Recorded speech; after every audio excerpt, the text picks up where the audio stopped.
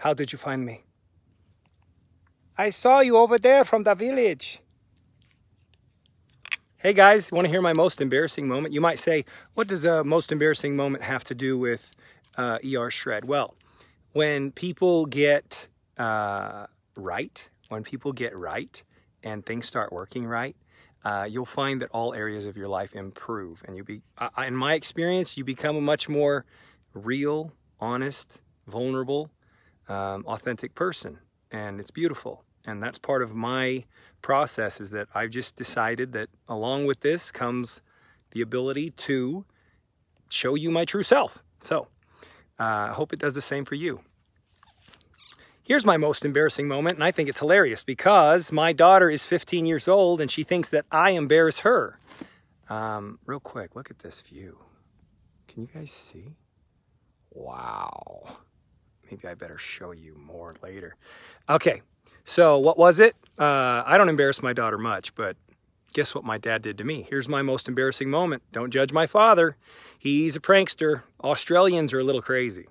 So I move into a new school, and I'm in the 9th grade, and I'm brand new, and I made one friend, and that friend said, well, you ought to have a party and invite everybody over, and that's the way you'll get to know everybody that way, by have everyone over to your house, and you'll get to know. So he invites all these people to my house. I barely know these kids, and there's probably, I would say there's probably 25 kids at my house.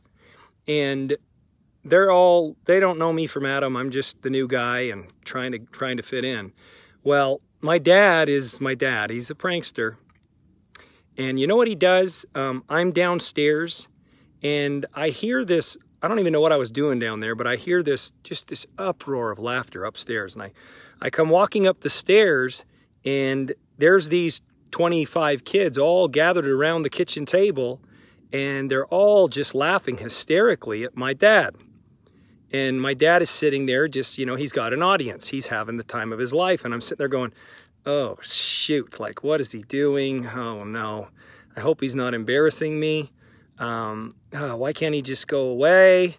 Well, no sooner I walk over there, they all take off running past me, and they're running down the stairs. And I look at my one friend Greg, and I go, where are they all going? What are they doing? And they're all in a mad rush, and they're all laughing hysterically. Well, Greg says, well, your dad told them that you only have one testicle, and that you keep the other testicle in a jar of formaldehyde underneath your bed.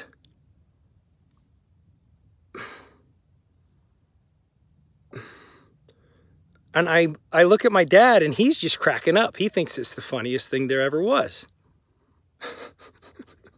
Okay? So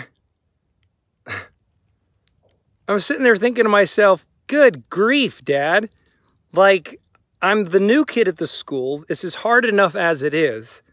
And now you've told them all that I only have one testicle.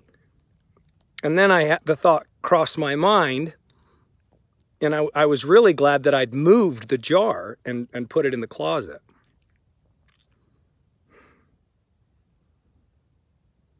Did I get you? That part was me being a jokester.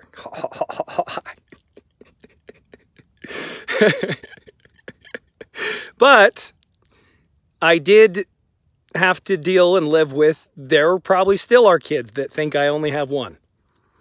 Little do they know that I have three.